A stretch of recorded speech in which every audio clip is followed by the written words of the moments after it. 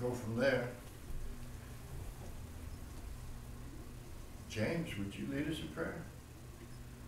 Gracious Holy Father, we are so thankful, Lord, to have you and have you to lean upon. Thank you, Lord, for this time we have together to go into your word and study and learn. And Lord, that we might know more how to walk in the way that you would have us to go. Keep our minds open, Lord. Keep our hearts open, that we might receive it and go out and proclaim the word to others. We ask it in Christ's name. Amen. All right, our scriptures text is Psalm 74, 1 through 9. And I'll go ahead and read that. Psalm 74, verses 1 through 9. O God, why hast thou cast us off forever? Why does thine anger smoke against the sheep of the pasture? Remember thy congregation which thou hast purchased of old, the rod of thine inheritance which thou hast redeemed, this Mount Zion wherein thou hast dwelt. Lift up thy feet into the perpetual desolations, even all that the enemy hath done wickedly in the sanctuary. Thine enemies roar in the midst of the congregation, and set up their ensigns for signs. A man was famous according as he had lifted up axes upon the thick trees. But now they break down the carved work thereof at once with axes and hammers. They have cast fire into the sanctuary, and have defiled by the casting down and dwelling place of thy name to the ground. They said in their hearts, let us destroy them together. They have burned up all of the synagogues of God in the land. We see not our signs. There is no more any prophet, neither is there among us any that knoweth how long. Now, I have a real long introduction and a real short sermon. So I want to start with the introduction. Not too long ago, denominations had their ensigns, their signs, and there were those who didn't want somebody in Nashville to dictate how they run the church. They wanted the Lord to, in whatever amount of understanding they had. And so they wanted that freedom, and they got away from the denominational church and became non-denominational. It didn't take very long before non-denominational became one of the denominations. So that didn't work too well. But one of the concerns of it is that we who go to church and read our Bible and hang out with each other, whatever denomination we're in, we tend to get wordy. We say things the world don't understand. We have a church vocabulary. And it makes it very hard sometimes and difficult. And I have tried very hard not to speak and be churchy. However, I find myself making a mistake anyway. For example, I say, let's slay giants. Well, how do you do that? That's a church term, so to speak. And it, when the devil comes against you, to stand in Christ and put on your armor and fight the giant. But how? Break it down. Show us how to do that, because they're coming at me all the time. And I don't know how. That's churchy words. Cross the Jordan. What's the Jordan? Well, that's a river over there by the promised land. And so I find myself speaking like that, and I really don't want to. First, I want to give you a spiritual secret. You have to have spiritual eyes and ears to hear. But I want to break down a giant to you before we start. Years ago, back when Joshua, even Noah, they said while he was building the ark, there was giants in those days. And the times will be the same as Noah when Christ comes again. And when Joshua, and they went across the Jordan River into the Promised Land to take Jericho, there were giants in the land. There was talk whether or not that these large people, really giants, 15 feet, over in other countries they found skeletons 32 feet high, measuring them while they lay in the ditch. And but these giants were caused because angels took in man's daughters, and this super being, this super giant came to be. I don't know if that's true, but that kind of wave of thinking is here today. And there's thoughts that Satan is trying to recreate something in his image. He's trying to take down God, be like God, be better than God. And during the tribulation, he's going to put up a statue in the corner of the temple. And when he makes it talk and come alive, that's the desolation of the temple that Daniel speaks about. When it really gets nasty, 3.5 years of peace, 3.5 years of tribulation. But what I want you to understand is the giants were real, and they died away. Now there's talk that Satan is using DNA and cloning and making giants to fight in the battle of Armageddon. Now, how would you know if that's true?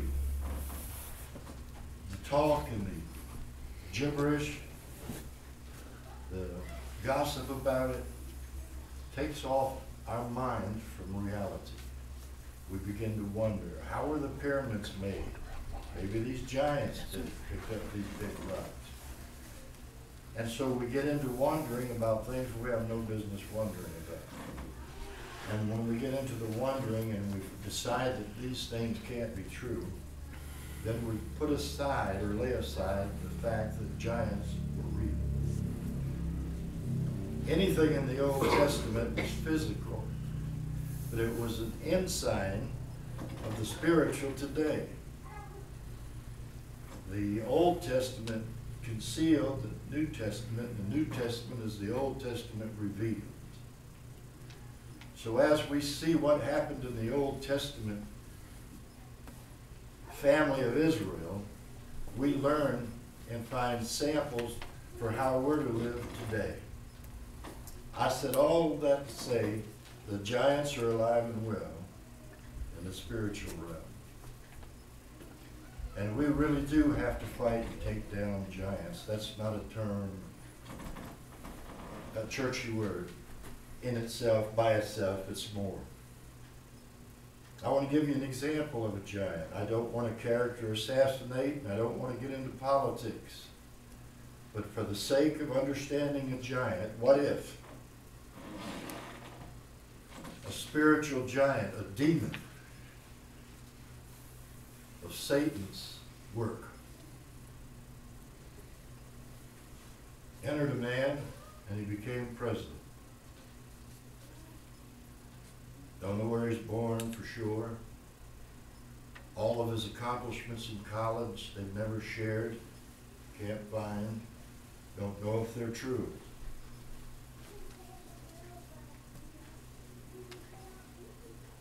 A man who has never had a job, worked in Chicago in the business of helping people find, I can't remember the exact word, but it was not a job. It was helping in the realm of voluntary services to make programs for the people. Community organizer. Community organizer. Community organizer. Never had a job, becomes the President of the United States, is reelected, which blows almost everybody's mind how it happened. But if a spiritual demon, a giant, entered this little man. And he begins to bring down the greatest evangelistic nation in the world. Makes a rich country poor, defeated. And if another demon, I'm not saying this is true, this is an ensample. This is so you understand what I'm talking about when I talk about giants. Another demon, the giant of Satan, enters the attorney general. And the black men with clubs that stood at the voting booths and intimidated voters never go to court. Two people, white people in a car, reporters, were beat by 15 or 20 black people on a Chicago red light. They were not even charged. If things that were supposed to go to court, things that are supposed to be at trial, he decides he's not even going to charge them.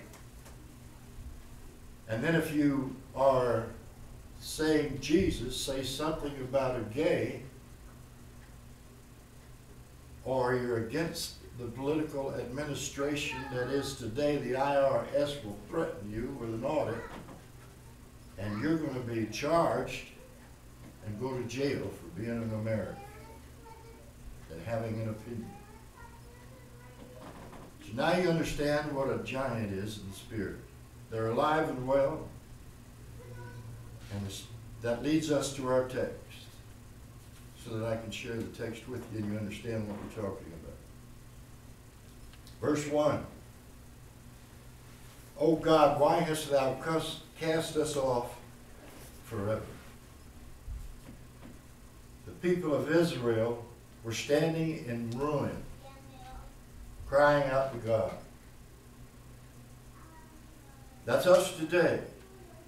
It's a parallel, physical example of the spiritual realm today. And as we stand in ruin, the church, the blood-bought, the redeemed, the light, the salt that's supposed to save the people of the land, has no power. The salt's lost its savor. We're running from the demons. We got gyms in the church so we don't ever have to go out and see the evil world and get involved. We've abandoned the mission of Christ. And when we find we need God, when we wake up from our sleep long enough to see, we cry out to God, why have you cast us off forever? Our prayers don't get answered. The finances aren't there. The ability to come together and be what God has called us to be, the very bride of Christ, is an impossible task. God, why don't you intervene and stop the giant demons? Why don't you bring, God lifts up and he brings down. Why don't you take this man out and let America be America? Let us send missionaries to the country. And like Corrie ten Boom, they walk around and the bullets don't hit them. And the guards don't see them. The miraculous happens. We call on God and things come down from heaven and we have abilities to do things we never had. And the enemy's afraid. Iran, they're willing to die. Put bombs on themselves. Now how do you fight an enemy who's willing to die, isn't afraid of your gun? God will put fear in the hearts of our enemies if we'll turn to him. Oh God, why hast thou cast us off forever? It's going on and on and on and getting worse and worse and worse. Why does thine anger smoke against the sheep of thy pasture? What is that? Smoke. It's mercy and grace. It should be fire. And God is not smoking against the enemy. His anger is kindled against the sheep.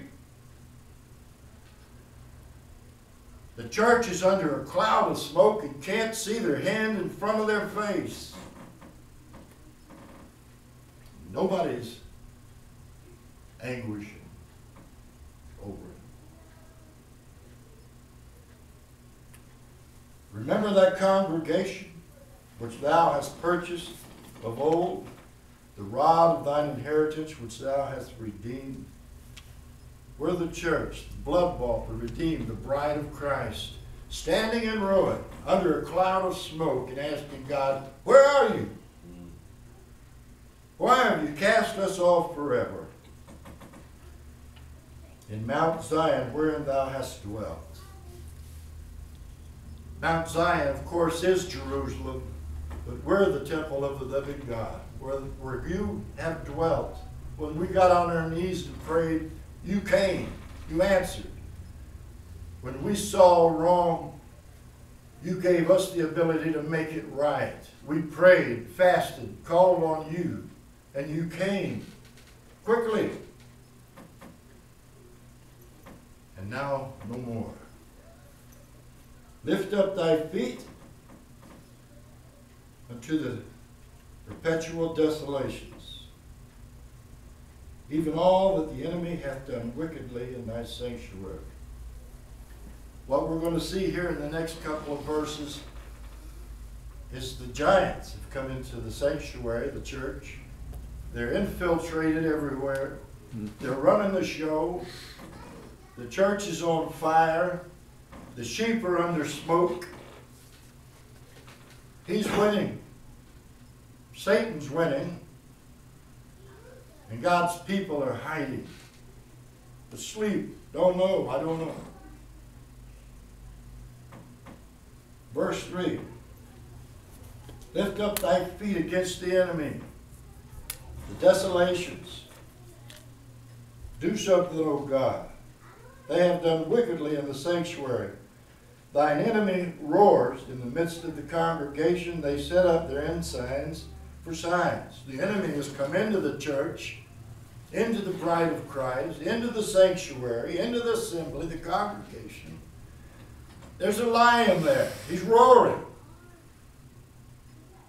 Satan standing in the middle of the church, proclaiming. His giants are coming in and bringing down the signs and the things of God and putting up their own incense in the church. Back then it was the synagogue, the sanctuary. The Jews were standing in ruin saying, where are you, God? And telling us how it was. And I'm telling you how it is. Verse 5, a man was famous according as he had lifted up his axe upon the thick trees. He's given a sample of how a woodman would go out into the forest and just start cutting down beautiful thick trees and felling them without a reason. Just to do destruction. The trees, the beauty, the wood of the sanctuary. Our forefathers gave their lives, walked with God, what they thought was treasure and beauty. We're allowing the enemy to cut down the very things they lived for. The congregation. They're putting up their own incense. The man was famous according up as lifted up his axe upon the thick trees. But now they break down the carved work. They break down the beauty. They're beating everything in the congregation, the synagogue, that was wonderful and glorious and of God with axes and hammers.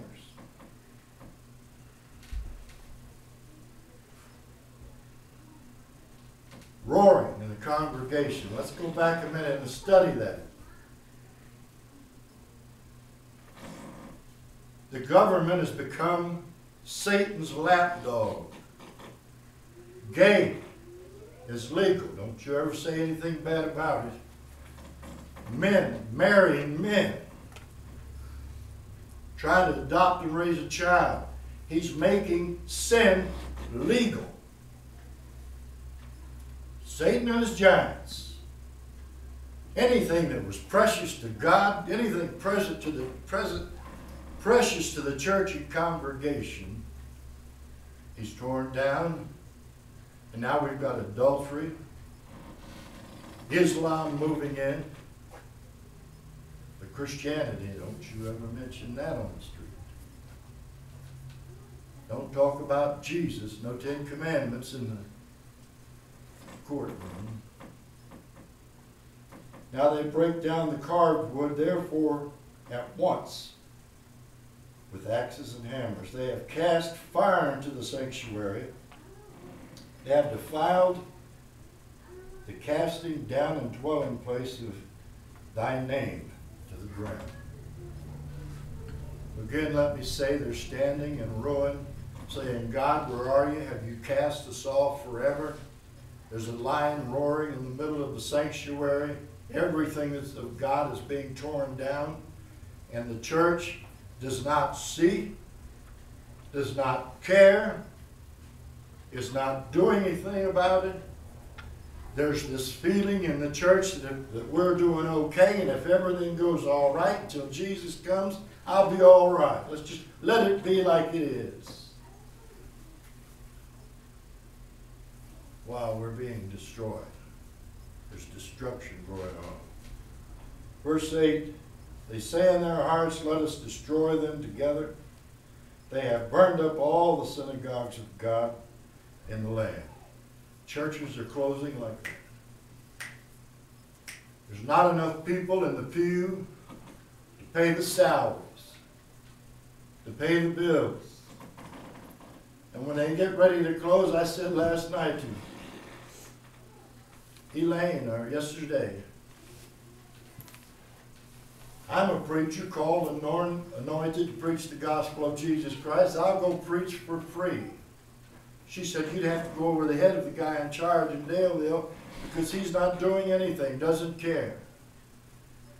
It wouldn't do any good to go over his head because from the head office they're saying, we've paid the bill for months, we've kept the place open, we're paid to have the yard cut, we're not going to do it anymore, we're just going to let it go. And he can't do anything. The church is being drugged down. God's synagogues are being burnt to the ground and nobody sees or cares. Verse 9, we see our signs, there is no more. Any prophet, together, neither is there among any that knoweth how long. They're saying, where are the men of God that cry out in anguish and agony and care? Where is the ones that stand on the wall and blow the trumpet? Satan's killing them. It says they're being dragged down. Read it. They aren't anymore. The men of God, the signs, the ones God would speak to, that the church could come to for guidance, to get their eyes open, to know what's going on. Their lives are threatened. They're not going to be anymore if it continues. Are we going to stand and let this happen until there's no hope? Jesus said, come while there's light, because the day of darkness is coming when you cannot see it all. You'll stumble. We're almost there. Is the church going to do anything? Do they care? Dare I use the word falling away? We need to take down giants. We need to stand. One can make 1,000 run. 2, 10,000. Explain this taking down giants, Gary. All right. When Joshua and Israel crossed the Jordan River and entered into the promised land, God told them to circle the city 7 times and blow your trumpets. They didn't have any guns. They didn't do anything. It's another churchy word, Christ's rest. Enter into Christ's rest. They didn't do anything but have faith in what God told them to do, what the godly leader instructed them to do, and the walls fell without them ever doing anything but believing. You want to take down a giant? Walk with God. Get on your knees and pray. Ask Him to give you instruction. Read His Word. And take a stand by faith. Them people are just people like us. The guy stood there with a pot and a horn and his 12-foot wall, 7-foot thick, a mighty city. And them people going to come out here with my butt. They had nothing but the Word of God and faith. It was a big city. When they surrounded it, they were apart. There was a distance between them. Every one of them had to stand. Every one of them had to believe. And when God said so, every one of them had to do exactly what He said, and the walls fell. You want to take down a giant? Find out in your life what the mountain is. Find out what's in front of you that's preventing you. Get up. Read the Word of God. Ask Him for guidance. And step out into the water like Peter. And if you drowned, you drowned. And learn that God's Word is true. And walking on water is not a big thing. That giant will run. But he won't run because you cowardly mention God's Word.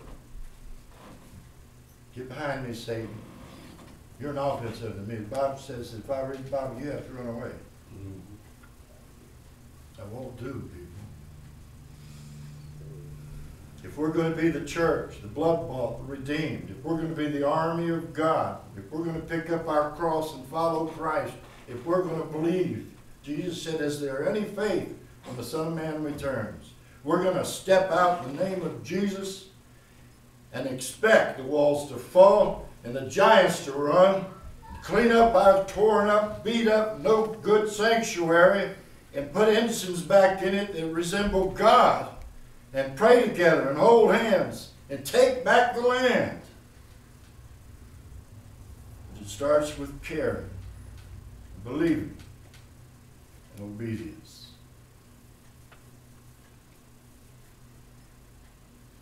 Now, I'm going to close here in a minute, but I'd like to say, if you don't know Jesus Christ as your Lord and Savior, if you're having giants, headaches, addictions, problems, marital, financial,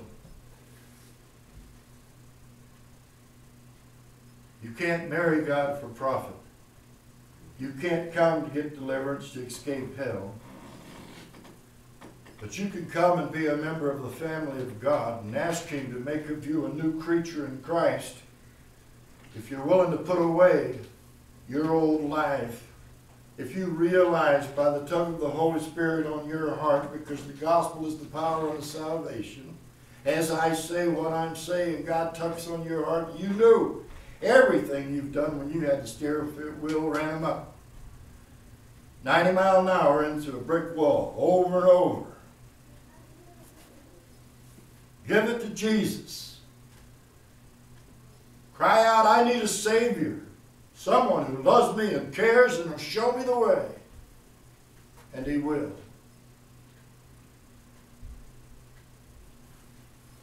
Embrace the cross of Christ and admit to God it should have been you. Ask for grace and mercy and help. God loves you, cares, and He'll be there. That's taking down the first giant. Believe. And He'll help you. But it's not getting rich, escaping your problems. It's not Jesus going to come sweep you off your feet. and make everything good. He's going to be closer than a brother. He's going to show you the wrong and how to make it right. He's going to forgive you and be a lamp and a light to your feet. You give him the steering wheel. Right now, I'm going to ask everybody to pray. And if you don't know Jesus, pray this prayer after me. Heavenly Father, I'm done. I'm a sinner. I keep going around in circles. Nothing seems to work. And the giants are eating me alive. I need a Savior. Lord, would you be my Savior? Come into my heart. Forgive me for my sins. Make me a new creature in Christ. In Jesus' name. Now, y'all keep your heads bowed. I want to give you time when it's quiet to decide what you're going to do in your heart. Is anybody ready to stand and take down a giant or two? We've been looking around to see what Jesus is doing, and he's not doing anything. God is not around. His wonderful, marvelous miracles, his intervening in our behalf is not happening. So we need to cry out, each one, at our place on the wall and say, Lord, just like the lost sinner, make me the soldier you'd have me to be. Forgive me. Have your way. Amen. You know, it's not so much, we talk about the potter and the clay and how the potter is God, and he takes this, if he finds a lump, he smashes it and does it all again. God's thrown down the whole vat of clay. Except for the blood of Jesus, he annihilated us just like he told Noah. Man is evil through and through. Keeps turning back to what he was, like a dog to his vomit. Praise God because of Christ. Paul said, what I would do, I do not, and what I want to do, I don't do. Something of that nature, but it's chasing your tail. We never seem to get where we want to be. We've got to walk in the Spirit. We've got to be a new creature in Christ. We've got to quit being carnal and call out to the living God and face giants.